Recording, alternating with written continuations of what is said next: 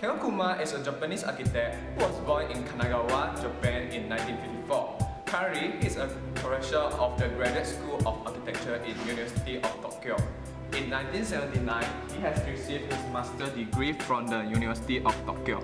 Later in 2008, Kengo Kuma became a certified architect with a PhD title from the University of Kyoto.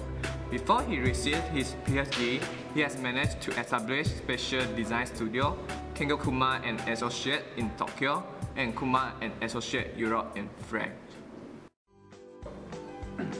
Throughout his career as an architect, he has received scores of outstanding awards. For example, the Architectural Institution of Japan Award for the non-stage indie first place, AA Award for Water Glass House in 1997, the International Architectural Award for the Best New Global Design for the Chokora Plaza and Shelter in USA by 2007.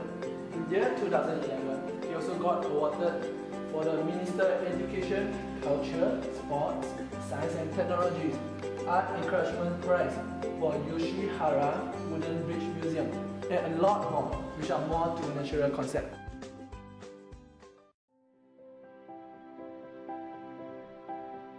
Before 1990, Kengo Kuma works mainly on concrete, for example, M2, which is located in Tokyo. After the economy crashes, he began collaborating with the local craftsmen in the countryside, which then inspired him to recover the Japanese tradition that focused more on natural lightings and natural materials.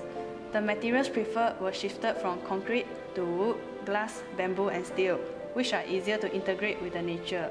One of his famous projects that has the nature concept was the Water Glass House, which has received the Architectural Institute of Japan Award. In a project, water is the key component which has the effect of a structure floating on water. His architecture style has changed to design in harmony with nature, aiming to maintain the spirit of sustainability and tradition of the country.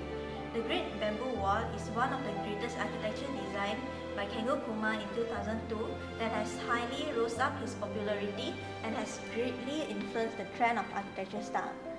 It is located close to the Great Wall of China in Beijing, surrounded by natural environment. The Great Bamboo Wall is built mostly by bamboo canes, which is injected with steel roots to make sure they retain their axility over time. Bamboo is the symbol of cultural and biological exchange between Japan and China, which is the main motivation that prompted him to use. The Great Bamboo Wall is a building that listens to the land around it, and this is the source of beauty. It leaves the natural condition of the landscape instead of starting on flat land. The Great Bamboo Wall illustrates a stark difference from the Great Wall through its medium. The bamboos were chosen for its advantage compared to bricks and stone, which allows both light and wind to pass through to create a meditative atmosphere. It's transient and dependent on the changes in the outside weather. The bamboo canes articulate the space, forming the skin of the building, which is also a symbol of cultural exchange between Japan and China.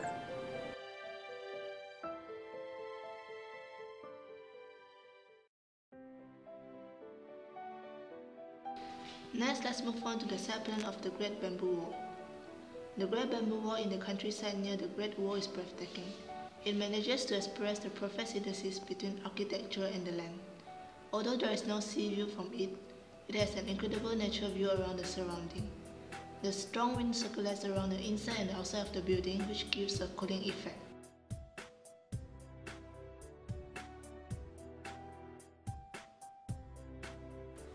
The idea of integration and fusion of architecture and land, which Kuma says is perfectly embodied by the Great Wall. The Great Wall guides the plan for the Great Bamboo Wall. His intention was to apply the nature of the Great Wall to the act of dwelling. This is why the site is titled wall instead of house. Therefore, it peacefully coexists with the environment frame and complement view. Particularization is one of Kengo Kuma's theory on changing or arranging elements so that they form not just a singular mass, but also manage to express the material qualities by blending in the natural lighting, weather, and landscape from the surrounding.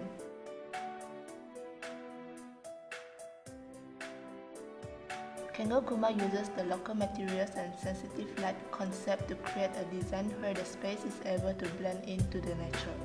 He achieved his ultimate goal by using the geometries of nature in the design concept, which is known as the erasing architecture. In his bamboo wall design, he uses partially transparency idea as lights can pass through the gaps between each bamboo, bringing the natural and nature in both interior and exterior. This creates a space where occupants can experience a different feel between inside and outside of the building. Occupants could also connect themselves to the nature, hence creating a sense of relaxation.